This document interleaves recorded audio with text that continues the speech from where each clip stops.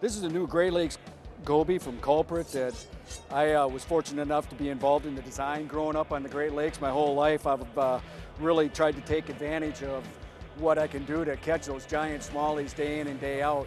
For years we drug around green tubes thinking they were mimicking crayfish. Now of course we know that those big smallies were eating gobies. And the gobies are getting bigger. They're a bigger part of the smallmouth diet. What we've come up with is a really, truly a lifelike version of a goby. It's heavy enough that you can use it dragging. It's light enough you can burn it over rock piles.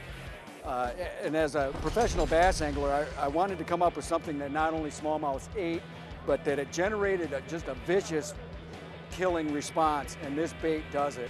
It's clear to me that while smallmouths eat gobies, they're much more interested in making sure that this thing isn't around and killing it, so that when they take this bait, the hits are absolutely violent. When they got it, it's all up in their mouth like that, and they're just choking on it. Got a treble hook design as long as a big single hook design. You don't lose them. It's just a bad, bad bait. When I'm throwing the Great Lakes Goby, I throw either spinning rod or a bait casting tackle. It doesn't matter, works equally well on both.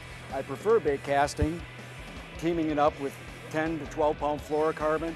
Actually a heavier rod. I like to use a 7-foot medium heavy rod because the strikes on this are so violent and it tends to really target big fish. You need some beef to the rod that you use. I prefer a 6:3-to-1 gear ratio reel. The fluorocarbon, like the new Lucky Craft fluorocarbon, works out great. It's highly invisible in the Great Lakes water that's so clear. Has a little bit less stretch, long rod, go to work, catch them, grip them and rip them.